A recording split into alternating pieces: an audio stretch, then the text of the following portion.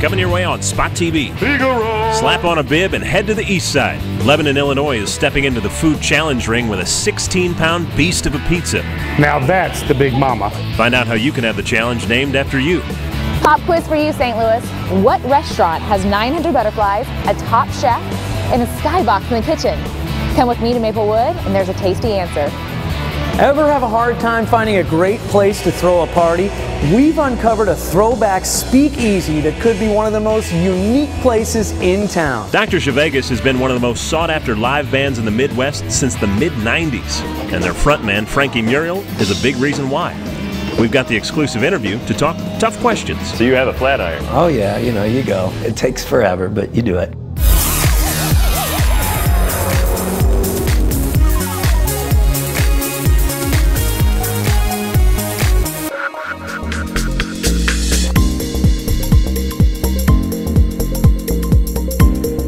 Welcome to Spot TV. Tim Tialdo alongside Shauna Hilt down here overlooking the Arch Riverfront. And let me tell you, I'm really impressed by this view, Tim. This is awesome. And if you're here just visiting in St. Louis, I'd encourage you to check out ExploreSt.Louis.com. They have a great calendar of events that'll clue you in on what's happening here in town. And if you want to see St. Louis in a whole different way, go to our website, SpotTVSTL.com. We've got high-definition videos of some of the most unique places in town. Now, as you can see, it's beautiful. Spring is upon us, yes, so that means the motorcycle enthusiasts are ready to get out, but you can't because it's raining, so we've got a new place for you indoors. And let me tell you, it's awesome. 3 businesses under one roof, and it's one of the hottest motorcycle destinations in St. Louis. We're all motorcycle junkies. We're pure motorcycle sports guys, from motocross, road racing, drag racing, the whole gambit. If you take a look around, I mean, we have a pretty upscale retail shop. We have, as you see behind me, Triumph and Ducati. These are the best, the absolute best.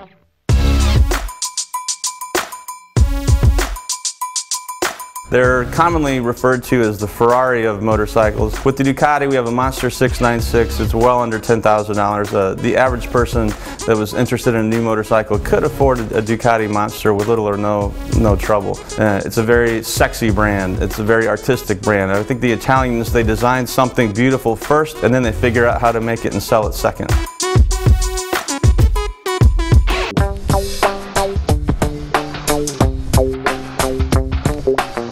With Triumph, we do have a cruiser line, so Triumph has cruisers as well, which would be more akin to what Harley-Davidson offers. They're pretty much purely a cruiser-style motorcycle. Triumph is the longest-running motorcycle manufacturer there is. It's the oldest to beat Harley by a year, I believe. We also have KTM dirt bikes. And KTM is a huge brand in off-road racing. They have a lot of championships in hare scrambles and woods-type racing. Not only do you come in and see the products, but we also tell you the history of the brand. So we have a few images up there, lots of text. Read it left to right like a book, and it tells you all about sort of how the manufacturers came about. The Triumph Grill. It is a motorcycle-themed restaurant, but it's very tastefully motorcycle themed. I think when we take a look in there, you'll notice the different architectural value of the space. There's old motorcycle hubs hanging from the ceiling at different levels with spokes sticking out. The sconce lighting is motorcycle headlights with matching shocks to hold them up. Just a very, very unique restaurant with a fantastic menu. We wanted it to be motorcycle themed, and Triumph is not trademarked as a word. So we actually did contact Triumph North America initially several years ago and did ask their permission, and they were absolutely, open-armed, do it. And 2.5 years later, here we are with the Triumph dealership attached. So it really worked out for the best. This museum is sort of the vision and passion of Steve Smith. He developed the Moto Museum. It's just a very, very unique museum. We have, again, around 100 motorcycles over there, most of them pre-war. A really avid motorcyclist won't have heard of many of these bikes over there. We have a 3-seat Bomerland, for example. It was made in Czechoslovakia back around 1930.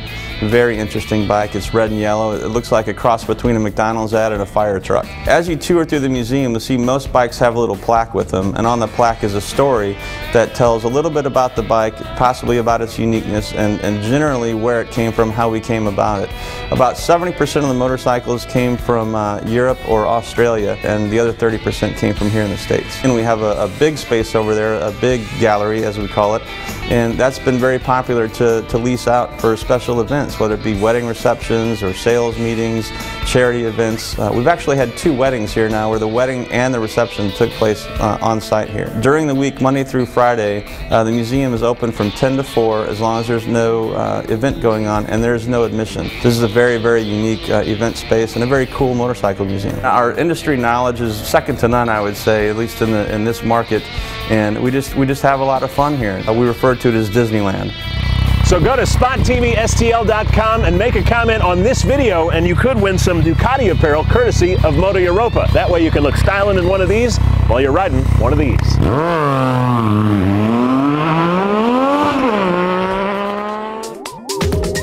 So nowhere else in the city are you going to find a place quite like in our next destination in Maplewood. Take a little bit of the East Coast and the West Coast, mix in and blend some of that Midwest, and you got a perfect recipe for the Monarch restaurant.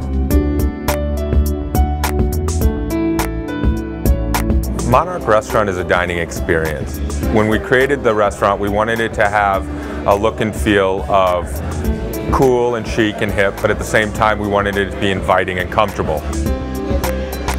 You can come in for a drink at the bar and have a well-made cocktail by our mixologist. You can sit there and watch a sporting event or listen to great music. And then you can either have a casual dining experience in our bistro or go for a more upscale dining experience in our dining room. That's always our showpiece. That's the wow factor. The butterflies, there's 895 of them up there. We also wanted to have al fresco dining, so you have the bistro where the windows open up, so you can have street side dining here in Maplewood as well. We have our skybox that seats up to 10 people, which is located in the kitchen. And that is one of the most unique dining rooms in St. Louis. It's encased in glass and lofted above the kitchen, and the chef does a special tasting menu for you up there. That's about the most fun place to have dinner. We have a 3,000 bottle cellar with about 500 different selections of wine, about 20 wines by the glass, and then we have a wine room that you actually walk through the wine cellar, have dinner in the wine room, as opposed to eating in a cold cellar. Chef Josh Galliano is one of few chefs in St. Louis on a level of nationwide, international chefs. He lives and breathes cooking. He wants to make sure that every guest comes in here, gets an experience, and learns something about him and his cooking. Every aspect of our bar is well thought out. It's very impressive of how they work. They take time to make every single cocktail as a chef makes food in the kitchen. We actually even had to buy an ice machine for our mixologist that makes cold draft solid ice cubes. That's how deep we go to making sure that everything is done to perfection here and you can truly create an experience. I'm Aaron Teitelbaum with Monarch Restaurant and you're watching Spot TV.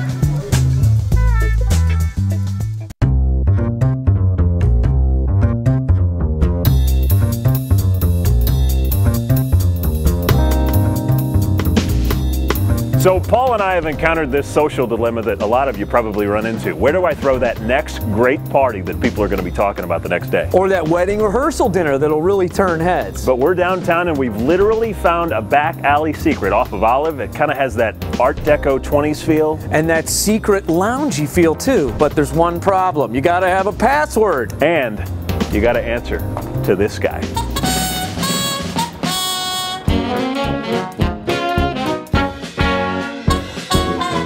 Well, the whole building's 4 stories. We occupy 2.5 stories. People are very blown away by it. They don't know what to expect. They don't know where they're supposed to go. So the lower level, speakeasy, the main level, and then the mezzanine level, which overlooks the first floor, is a little lounge. We're not like any other place in town. It's very unique with the Art Deco, pin-up girls on the walls, all the murals in the space, and it being historically brought back to what it was like in 1928. We do a lot of weddings during the year, probably 45 to 50 weddings. They're all very unique for the couple, which makes it kind of fun. We do some charitable events, also a lot of birthday parties. People love doing birthday parties in here and theme parties. And then coupling that with a speakeasy in the basement, people enjoy what the space has to offer.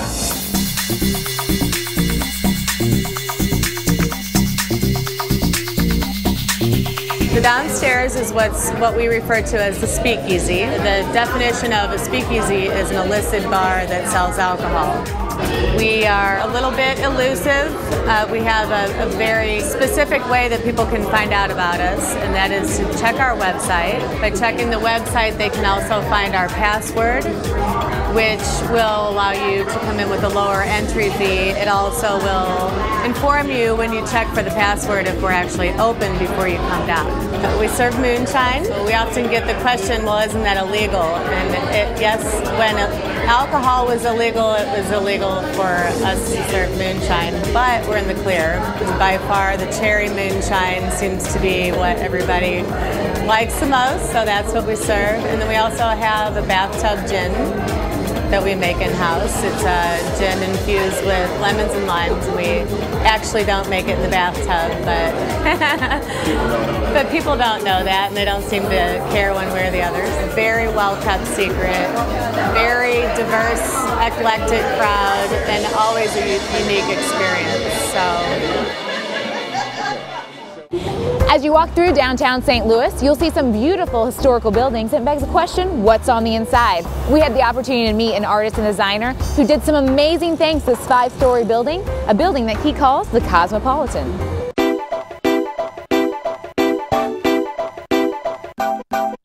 This building was built for National Cash Register back in 1928. This being an American Gothic building, we went with a Gothic look to it. It's funny, these buildings are really unlike a lot of architecture in that they're very narrow and they're long. So you've really got to get creative and put in different levels to make them look right. I bought an antique billiard table and an antique pocket billiard table. So I decided to put those in the basement where we could just get away from everything. What I had planned to do with that first floor was a subliminal feeling. I bought that bar from an antique shop in Chicago, and I retrofitted it. We had to build the front bar, but it worked out very, very nice because it's got an old world look about it. I studied the ceilings of French artists, but we devised our own, and we wanted to make it look as though you were looking through sky.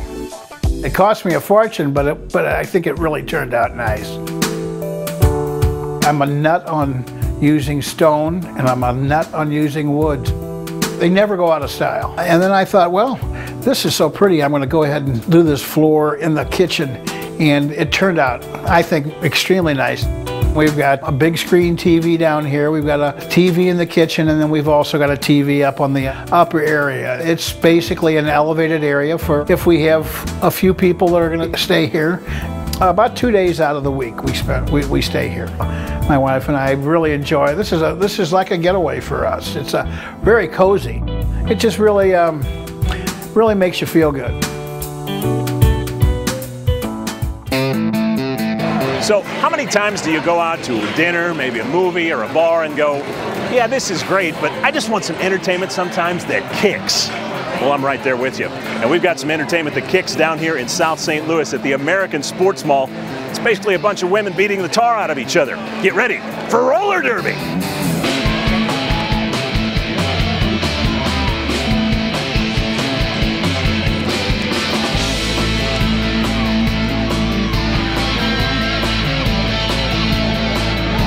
It's a full contact sport played by women on roller skates. A lot of craziness and a lot of fun. Anywhere from the age of 18 to like people in their 40s who play roller derby. There's strategy to everything that we're doing. I mean, a lot of people automatically think, oh, it's girls on skates beating each other up. So I guess in a general sense, kind of, but there's actually a lot of strategy to the sport. There's one jammer per team on the track at a time. All of the blockers for each team has, strategies for different scenarios. If I'm going to block somebody, there's a reason why I'm doing it. It's either A, to keep them away from hitting my jammer, and clearing a path for my jammer if I'm blocking, or as a blocker, it's my goal is to kill the jammer basically. So it just depends on the situation. Our capacity is 1,000, and we've been selling out for the past few bouts. You know, it's definitely family friendly. We have a lot of families that come, bring their kids. It's a lot of fun. I think they want to see girls flying into the audience, which happens. And I think the fans are definitely, you know, really into seeing what's going to happen. But the skaters are wanting to play in the championship. Tonight begins the quest for this. Definitely a lifestyle. We practice. You can practice up to 4 times a week. Fast skating, probably some big hits, and hopefully the Rebel Skate Alliance winning. Woo! We are the Our Tribal Roller Girls, and you are watching Spot TV. All right, we're at White Birch Park in Hazelwood. You know, we get to meet a lot of people on Spot TV, but some of our favorites are the Goodwill Warriors. And yeah, they're warriors. Today they're braving the elements in 6 inches of snow, and it all benefits the St. Louis Area Food Bank.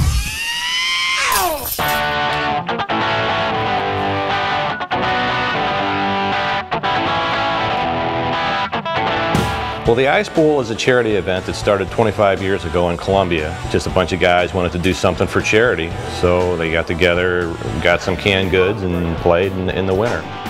Our charity has been the St. Louis Food Bank. This year, we're going to go over 1,000 pounds of food for the 5 events that we've had, which is our record. Along with that, we give them a monetary donation, too. You'll see people have golf bags, just like you have a ball golf bag. A lot of the terminology is the same as regular golf. You know, birdie, bogey. What you do is you usually start from a designated area, a tee pad. You get a disc. There's different kinds of discs. Usually the lighter the disc is the understable. You can throw it straighter and understable to the right. There's drivers, there's putters, there's mid-range. There's all different shapes of the disc to help it fly differently. People will throw 500, 600, 700 feet. You know, it gives you a reason to come out in the bad weather no matter what. The slogan for the Ice Bowl is no wimps, no whiners. So you have to go. No matter what the weather is, you come out and play, and it all goes to charity. I love it. That's what gives me satisfaction. Number one. Number one.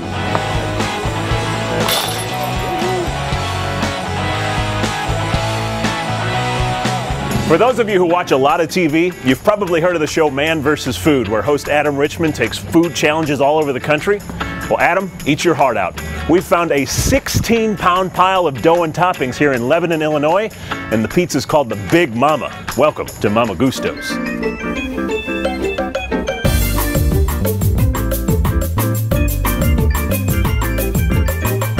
My name is Al Carfagno. I'm the owner of Mama Gusto's Pizzeria. I'm originally from Virginia Beach, Virginia. I tell people I ran out of gas in Fairview and never left, but my sister lived here and coerced me into moving here about 13 years ago, so I did. I would say it's warm and inviting, it's fun, yeah, it smells great. And you know, it's that pizza parlor everybody wished they had back in their hometown. Mama Gusto's is a combination of great pizza, great food, huge portions. You know, I love it when people take stuff home. Yeah, Mama Gusto's is I think it's the best pizza this side of Europe.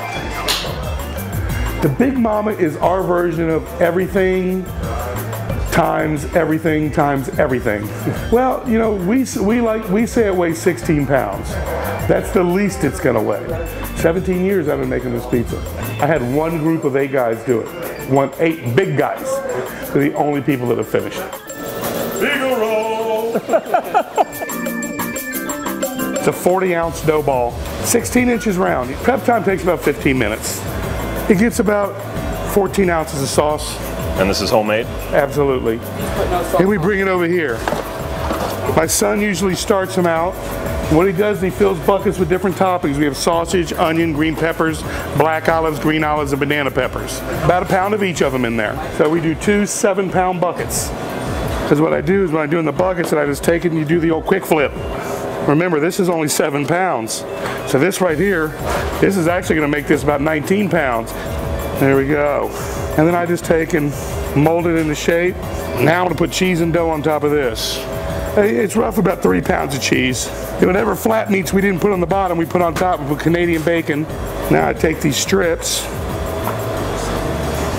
I lay them across the top, and I just tuck them right under the cheese here. This is how I keep it all together. And then they slide her in, and they get her going.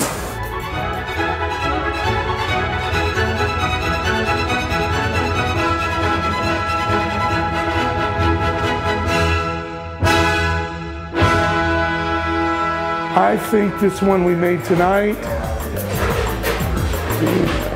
I think it's going to be up around the 19-pound range. Now that's the Big Mama. I think folks in St. Louis need to get down here a little more and try this pizza. It's a huge difference. You don't know what you're missing. Okay, here's the deal. Before I dig into this piece, did you know there's actually no man versus food type challenge for it? For a 16-pound pizza. And Big Al is actually open to suggestions. So here's what we want you to do. Go to our website, spottvstl.com. Find the video of this pizza on the website. Under it is a comment section. We want you to post your challenge. And if Big Al likes it, he could name this challenge after you.